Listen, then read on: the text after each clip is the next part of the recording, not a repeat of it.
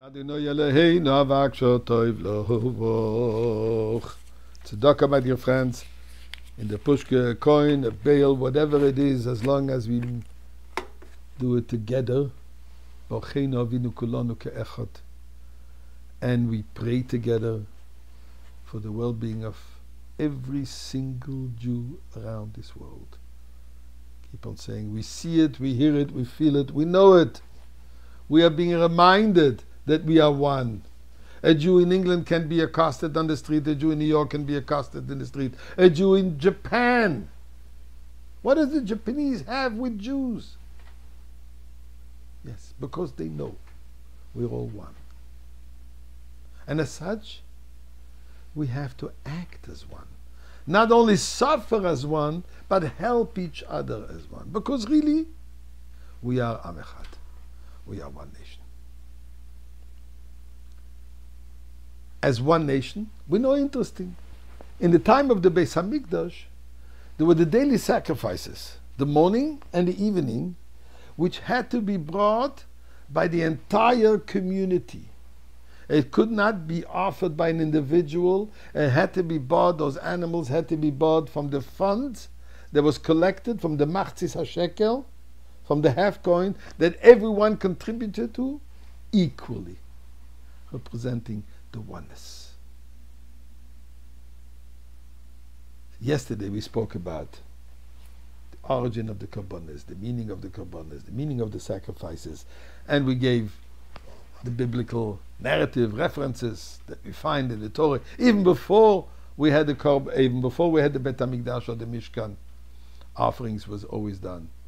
And as we said, the idea is recognition of what is happening with the animal could have happened to us. Particularly, let's say, if we bring a korban toida, a korban to thank God for a miracle that we have experienced, a danger that we were in and we were miraculously saved. Yes, we bring an animal, which is kind of what is happening to this animal miraculously hasn't happened to me. The pasuk says, Adam ki yakriv mikem korban Hashem. A person who will bring an offering from you. And the Talmud observes, shouldn't it be said, Adam mikem ki yakriv korban? A person from amongst you who will bring an offering, rather than a person who will bring an offering from amongst you, from you. And the Talmud says, no, it's precise. The offering has to be from you. In other words, it's a personal experience. It's an offering as if it's coming from me. I'm offering myself for Hashem. God doesn't want human offerings in terms of, God forbid, killing a Jew. What God does want is we should offer of our own flesh, so to say. Doesn't mean we have to go on a diet. But it means that we should offer our own flesh life.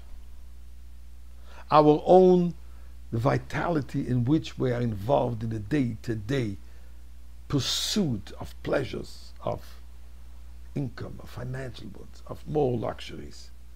This we should offer. In other words, give it away. It's interesting. The type of animals that were able to be brought is ox, sheep, goats, turtle doves, and pigeons. Each one represented different characteristics. Strength, stubbornness, frivolousness, passions, lightheadedness, are similar characteristics which each one of the animals will represent. Either an ox set in the ways, or a little goat jumping.